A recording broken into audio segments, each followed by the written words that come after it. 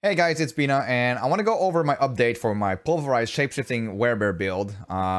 So basically, we're level 79, we're 27 hours in, we're still using the same concept as like using Wind Shear and then Pulverize and Shapeshifting between human form and Werebear form for most of our damage. So this makes it that we deal a lot of damage like this, and we also have like a lot of sustain with our spirit. I do not have a very good Umbral aspect at the moment. Umbral, which gives you spirit on damaging crowd-controlled enemies. And because we're crowd-controlling, we're slowing enemies all the time. Basically, every enemy hit now gives us only 1 spirit, but it could go up to 4 spirit. So yeah, even then, it still feels pretty good. Trample's giving you 40 spirit on cast. Blood Howl is also giving you spirit and movement speed. And then we have Earthen Bulwark. Whenever we're unstoppable, we're also getting movement speed. And then we have our ultimate, which is giving us basically a lot of survivability. And with the Malignant Heart to pull everything towards you when you have an ultimate, it just freezes everything. Brings everything towards you. And you can just like basically delete anything that is in front of you very, very safely. So I am running tier 25s right now since I'm level 79. I found that going closer to your level and then going faster is much better XP per hour than trying to go 10 levels above you. Even if like I'm kind of like clearing pretty fast 10 levels above me, like basically 2-shotting or 3-shotting elites. I found that just 1-shotting elites and going at movement speed cap really makes a big difference in terms of XP per hour. And I'll be releasing a new Nightmare Dungeon tier list very, very soon as I have all the data. But for those of you that want to have access to the early data, the link to my spreadsheet will be in the description of the video below. So what I think about this is that the more we are that gather these types of data, the better it's going to be and the more accurate the lists are going to be. So we can like cross-reference who has like the highest Nightmare Dungeon per XP per hour. Like, yeah, basically cross-reference with other spreadsheets and see whatever is the best. So yeah, so pretty much the gameplay is as you see on the screen. Wind Shear, Pulverize, Shapeshifting between human and Werebear form, and then going really, really fast. We have like more unstoppable uptime than builds like than any Grizzly Rage build right now. Basically because we're having access to Trample and we get access to Earthen Bulwark. So, all right, let's go into the skills and the affixes, the gear, and whatever I changed from my last update that was at level 72. All right, so here we are in game. Basically, we can see that I am sitting at 6,500 attack power, 5,200 armor, and almost 7k life. I am sitting at a very comfortable 145% base movement speed without any bonuses. We're getting 9% out of Blood Howl. We're getting Earthen Bulwark will be giving us 22% with the Ghost Walker aspect, and also Trample will also give us access to 22%.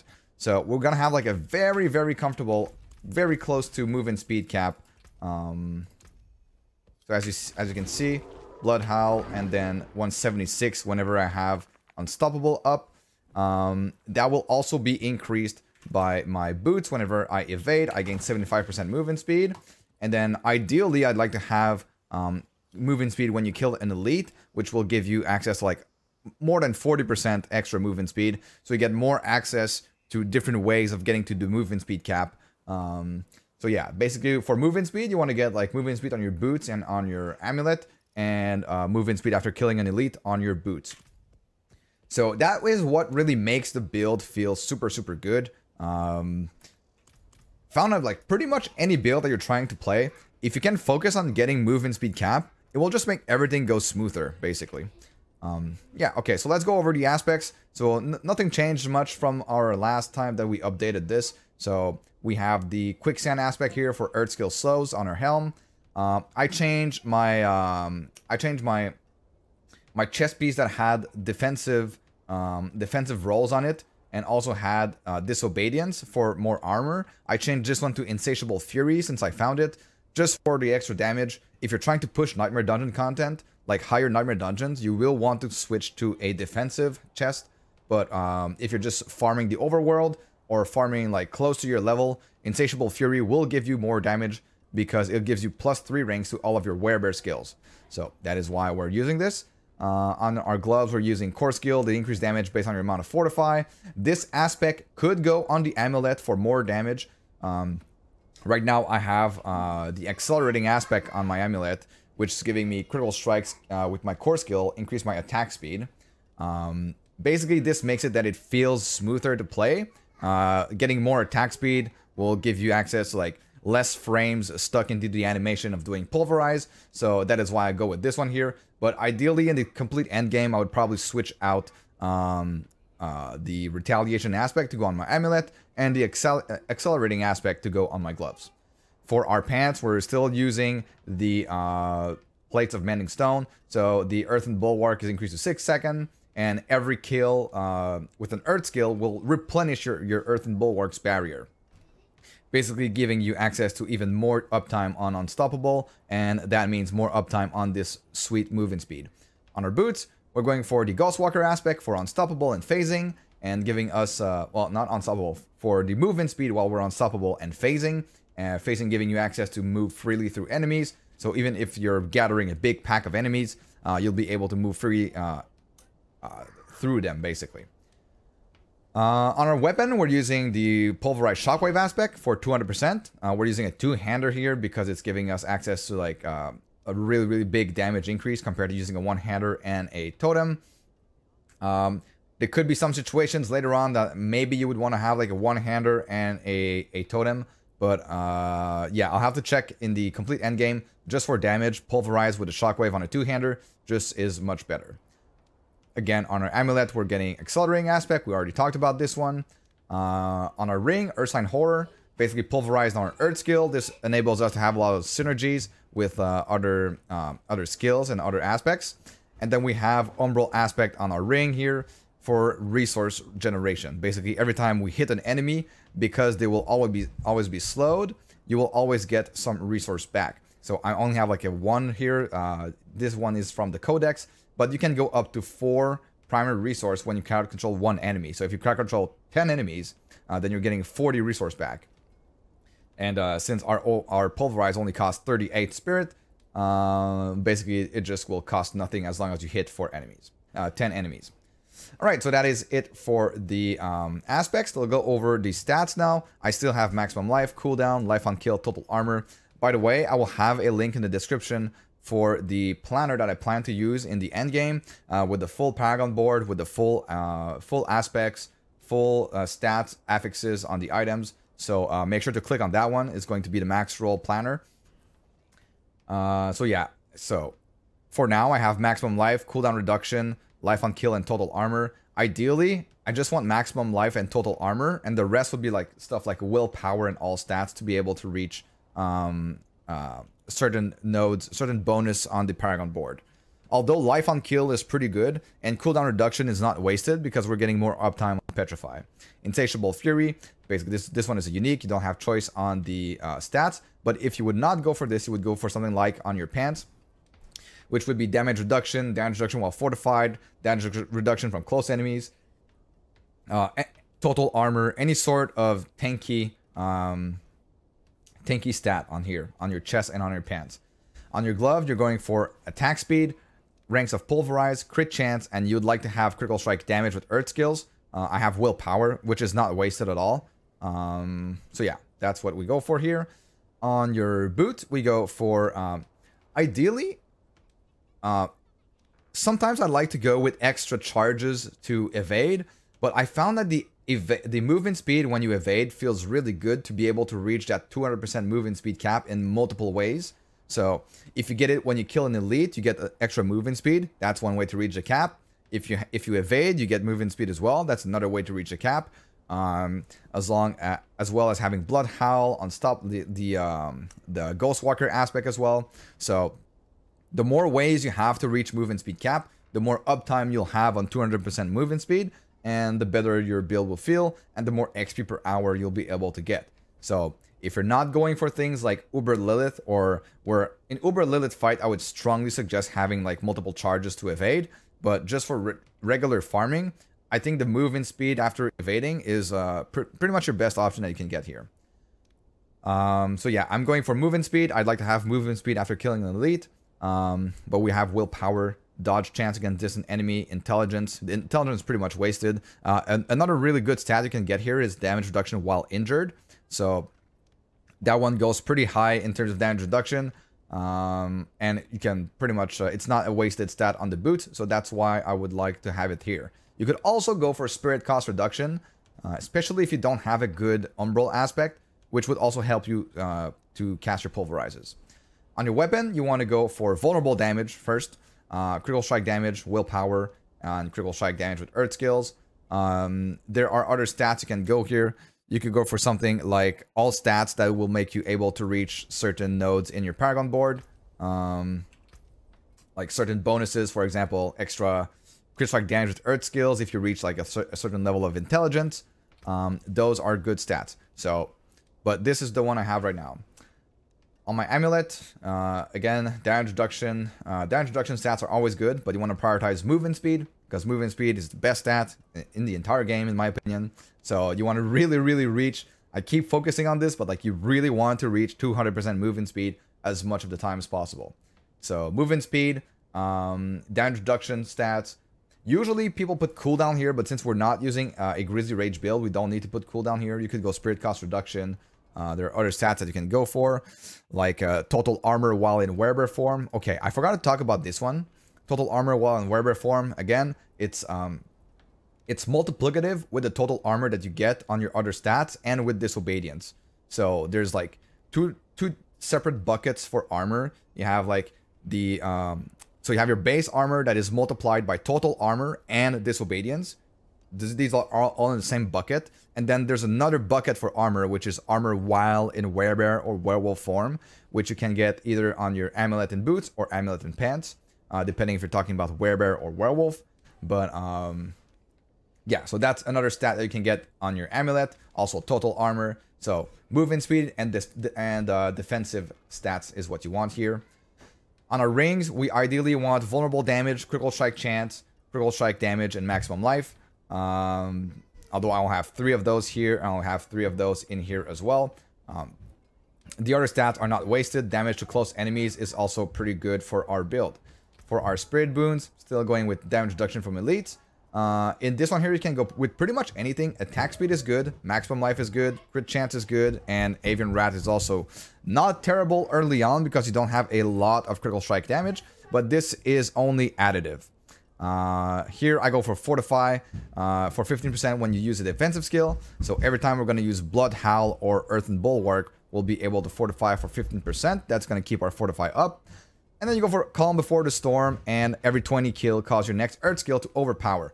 As you go later into the end game, this will become more and more, not useless, but it will become less powerful than in the early game because overpower scales with your life and with your Fortify, but not with any other buckets of damage. So we will probably go into Masochistic, but for now, I still think that Obsidian Slam, when you're speed clearing, is pretty good. As for our Paragon board here, actually, let's go into the skill tree first. Skill tree, we're still using Wind Shear to get a 20% movement speed. Again, more options to reach maximum movement speed cap of 200%. We're going to Pulverize into Pulverize, it'll 20% reduce damage for 4 seconds. We still get the extra core skill damage for more spirit cost. We get the 9% movement speed when we use a werewolf, when we're in a werewolf form, and this persists for 3 seconds after. So each time we use Blood Howl, we'll also be able to keep this 9% movement speed. We get the 9% damage reduction while in werebear form, function pretty much the same as this, and we get the 6% crit chance against close enemies. Earthen Bulwark, we only go for the one that gives us Unstoppable. I might put more points into this one as we reach higher into the end game, but we'll see about it. For now, just these 2 points are fine. Blood Howl giving us more spirit. If you find yourself that you're not in any need of spirit, you can switch to move 15% attack speed for 4 seconds. And this like resets on every kill you get. So if you're doing easy content close to your level and going fast, you'll pretty much have this all the time. We go for Spirit when we transform in human form for more sustain. We go with Trample, and then we go Trample cost grants us 40 Spirit. So not only is this a movement ability, also gives us Spirit, and also stuns enemies if you ram them into walls. So this can be like, it's a utility It's a sustain option, and it's also it also doesn't do like that terrible damage. So that's pretty good for this. Crushing Earth, again, damage here. We basically try to grab as many damage skills as possible. Defiance for damage. We go Natural Disaster for damage, and we go Resonance for damage. This one is especially good since we're always switching between human and werebear form, and we're also using a Storm skill and then an Earth skill right afterwards. So this is tripled. Our ultimate here is Petrify. Petrify will basically stun it will petrify all enemies, essentially making them unable to do anything, and then they will also give us 25 spirit whenever we kill them. So we'll always have all of our spirit and then our hearts. So our heart will pull all enemies towards us when we use our ultimate. So that will essentially makes us able to spam Pulverize as much as we like, and as long as we're killing stuff, we have infinite spirit. So that is for Petrify. And then also this is good on bosses because this will increase the damage that they take from critical strikes. So on boss, you want to open up with this and then use your Pulverize, and they will take more damage, and it will be easier to kill them with this. Again, Shapeshifting skills transform you. It deals 15% increased damage, and then damage reduction here while we shapeshift. For our key passive, we're using Earthsign Strength for 30% increased damage while healthy, and also 20% additional maximum life. So that is pretty much it for the skills. Let's go over the hearts, actually. I keep forgetting hearts, but we get the Brutal Heart that is basically suppressing damage. This is just even more damage reduction. I am playing hardcore. You could go for something else. I don't have any Wrathful Hearts right now. Eventually, when I get to level 100, I will switch to a Wrathful Heart, most likely. But for the moment, I think I don't really need it. And I'm just clearing really fast anyways without them. We use the Devious Heart to pull all enemies toward us when we use an ultimate. And then we also have another one, which is defensive, which gives us immunity when we lose 20% of our life in a single hit. So again, playing hardcore, this will be pretty good for you. So going into our Paragon tree here, where are we in the Paragon tree? So we basically came here, we grabbed all the maximum life nodes here. We put vulnerable there, grabbing all the dexterity that we could. We go up here to go into Ancestral Guidance. After spending Spirit, you deal 30% increased damage for 5 seconds. You basically, this is always up, basically. You have like pretty much 100% uptime on this. We go for the Spirit on Kill, which is very important. Spirit on Kill will make, especially if you don't have a good Umbral, will make the build feel so much better. And you really want to feel, to have the feeling that you have infinite resource for the build to feel good. Then we go for, again, maximum life here, and we have some nodes of maximum spirit. I just go right into the next board here. I did not go for this glyph socket yet because I wanted to go for like other nodes first, like Survival Instinct, and I want to go for Earth and Devastation as well. But we will come back for this one later. So Survival Instinct basically giving us a 50% damage increase whenever we are at full health and mobs are at 50%. So this is kind of like an execute. We're grabbing this one here for Shapeshifter. Every time we shapeshift and use our Pulverize, our shapeshifting skill will have a 20% chance to be a critical strike. So this is very, very good for our the way our build is set up. We're also grabbing some very nice total armor while in werebear form, which I said earlier are multiplicative. So those are very good to take. Then we're moving into the Earth and Devastation Paragon board. We're grabbing the Fang and Claw here. Grabbing some critical strike damage with Earth skills. We're going to grab some more of this here later on, but right now I'm trying to reach Earth and Devastation to have Earth skill deal 30% increased damage to enemies afflicted by crowd control, and all enemies are going to be crowd controlled because of our slow on our helm. So that pretty much covers the build, guys. This is my level 79 update. I will have some more updates for you guys, and as we reach closer and closer to level 100, the build will start to feel much better, even better than right now, and right now it does feel great. So I think there will be no problem clearing Nightmare Dungeon 100 with this, since Nightmare Dungeon 100 were nerfed quite a bit, and enemies are now pretty much wet noodles, and we can face tank all of the enemies in Nightmare Dungeon 100, assuming you build correctly. So yeah, that is pretty much it for the build. See you guys in the next update.